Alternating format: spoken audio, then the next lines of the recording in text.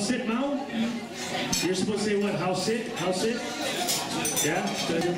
Because Claire told me that, you know, in Hakka, which is the language that she speaks, you have to, like, the how, sit, ma, the sit has to, like, it's got to go up an octave. So how, sit, ma. So sort of like Greek, like if you were to take the word, oh, I don't know, gentle, you say it as malaka. If you were to say it differently, folks, it's a total different meaning. And I'll just leave it at that. And on that note, I'd like to invite up to the podium Austin Hung and Elliot Noel. We first met Claire about 14 years ago at the Shad Belly program in Ottawa. Nerd camp. Nerd camp. Imagine 56 young adults confined to a university dormitory for 30 days with little sleep and hopped up on caffeine. A group of us stayed friends after that extremely intense experience. Fast forward 14 years, and here we are, celebrating this momentous life event of our dear friend Claire. Elliot, how would you describe her? Tall. Is that all you got? Well, she's silly and fun, like the time that she randomly headbutted me right here. You probably deserve it. I probably did. Don't mess with Claire. She also loves to eat great food, travel, and she's always thinking of her friend. She's really caring, and you know how she loves to spend time with us, whether going out or just hanging out. She's always willing to listen, always on our side, and really gives of herself. She also taught me my first Chinese phrase. What was that? Ay-ya! What else did you learn? Gaucho. And what does that mean? That's never a good thing. You know, Claire has a really amazing smile. And she seems to be smiling a lot more now that she's met John. You know what they have in common? They're both tall. They make each other happy. Right. They're both good people. Very. But they're not so good that we can't impart a little wisdom. It's easy to forget all of the little things that make your relationship work. It's also easy to bring those things back into your relationship once you realize you've forgotten them. Spoken like a sage. A sappy sage. One nice piece of advice. Claire, John can't read your mind. But he should. John, we like you. Take our Claire and take care of her. But if you ever hurt her, we're going to have a talk. Anyway, I think it's time for us to wrap this up. I think I see some people sleeping. Right. All then, a toast to Claire and John. We are incredibly happy that you found each other, and we hope that when you look into each other's eyes, you continue to only find the unconditional love that you already have for each other. To Claire and John, love and happiness. Gombi. Stin Yamas.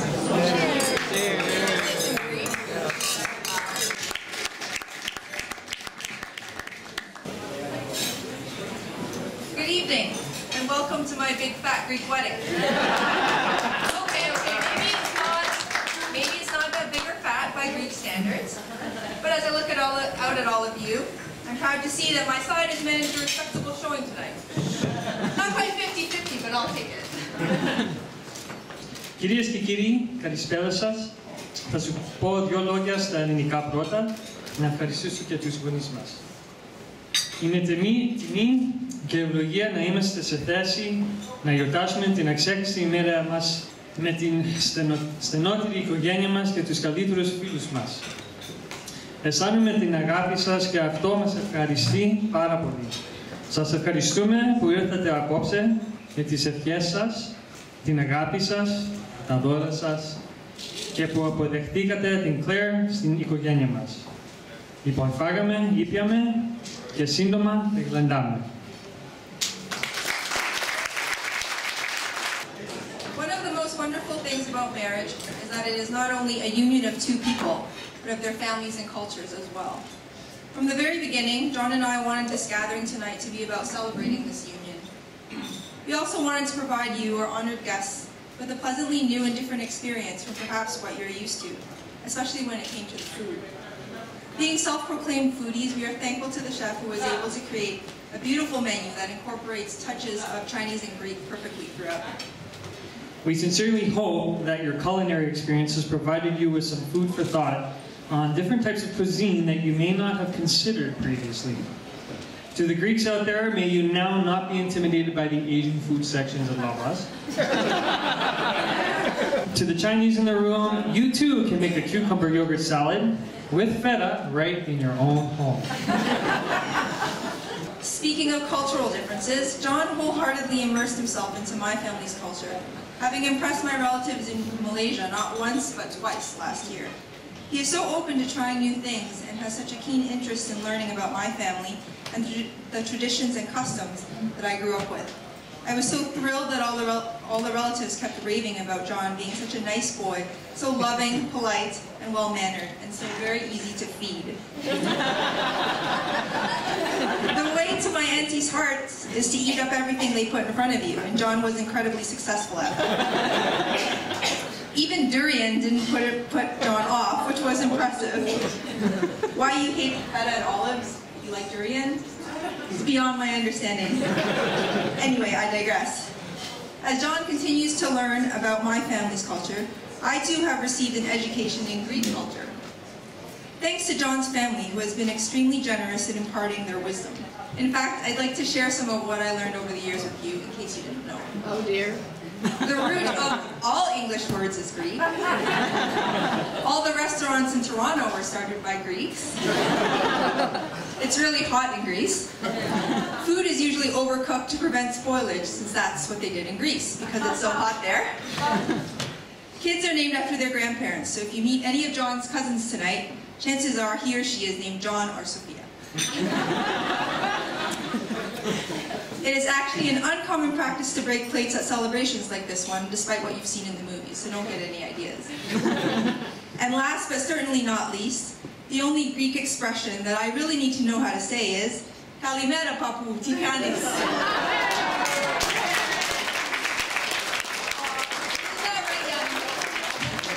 That's right. And you know, some things I learned from being around Claire's family. Greek women aren't the only ones who make way too much food and encourage their boys to eat way too much. And yet it's considered rude to pile your plate high with food. So there are a lot of trips to the rice cooker. It's really hot in Malaysia.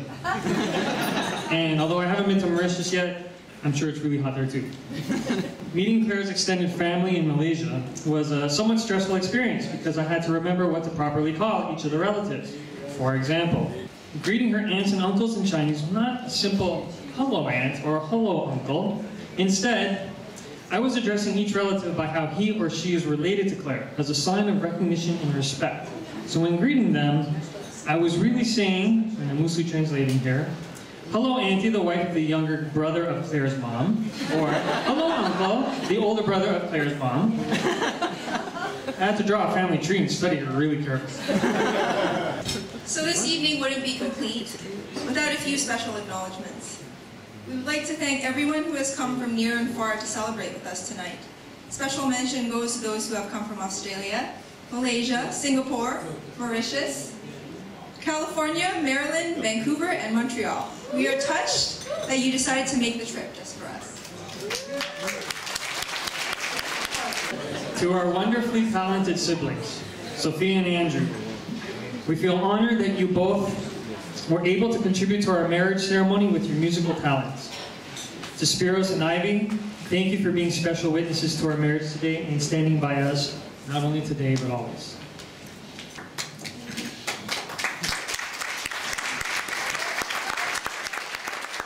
To the rest of our friends and family who pitched in to help this day run smoothly, we recognize the extra commitment that is required on your part and are deeply appreciative of your help and support both today and throughout our lives.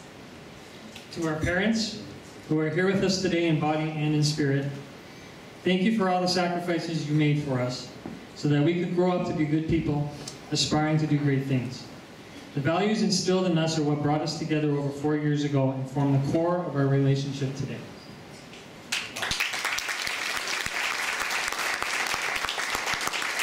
And of course, I have to thank my dearest John.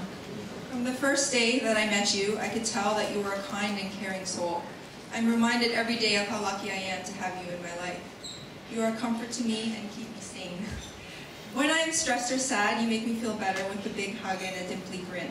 When I am sick, you lovingly take care of me, foregoing other plans and activities to keep me company. I greatly admire your easygoing temperament and positive energy. Your ability to recognize what's important and to keep calm and relaxed in any situation is something that I admire and that I strive to emulate. The last 4 years together have been an exciting adventure. How rare and sweet it is that I found someone with whom I am so compatible, who shares my hobbies and interests and propensity for silliness.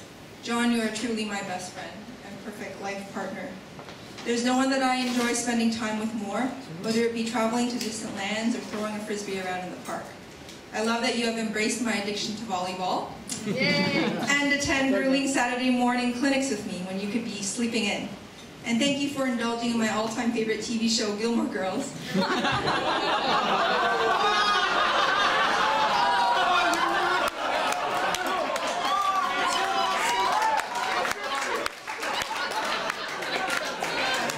I can never get enough of. It's a good show.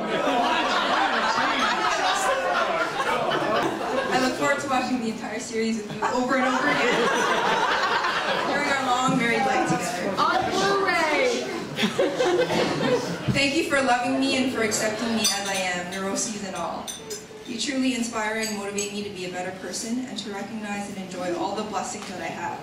I know in my heart that we will have a deliriously happy future together, and I look forward to many more adventures with you. I'm an incredibly happy man today. This beautiful girl, round of applause please. Yeah.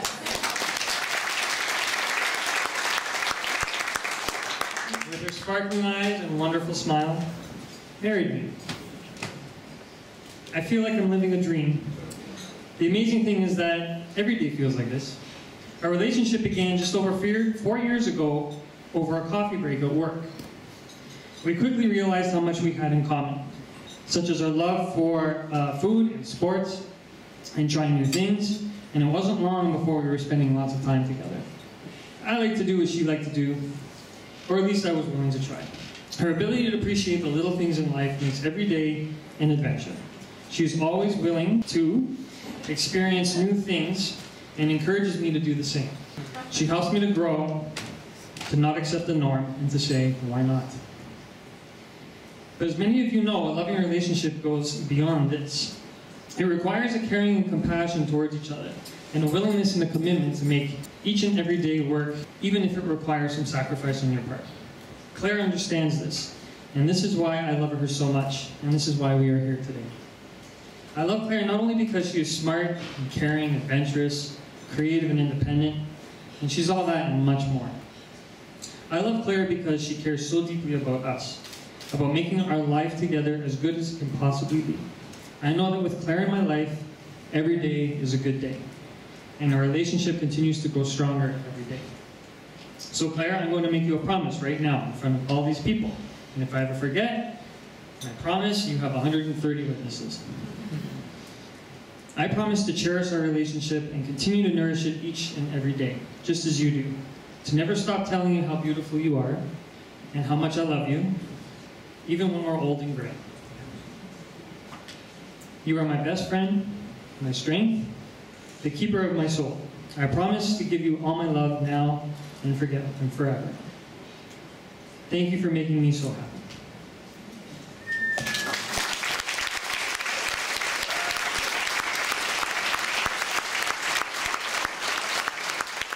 That's it from us. We're going to pass it back to our friendly MC John Panisopoulos, not to be confused with me.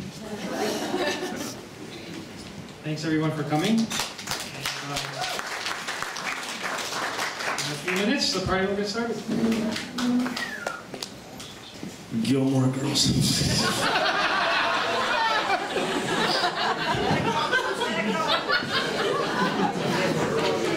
Sorry, man. You're gonna watch the season over and over again.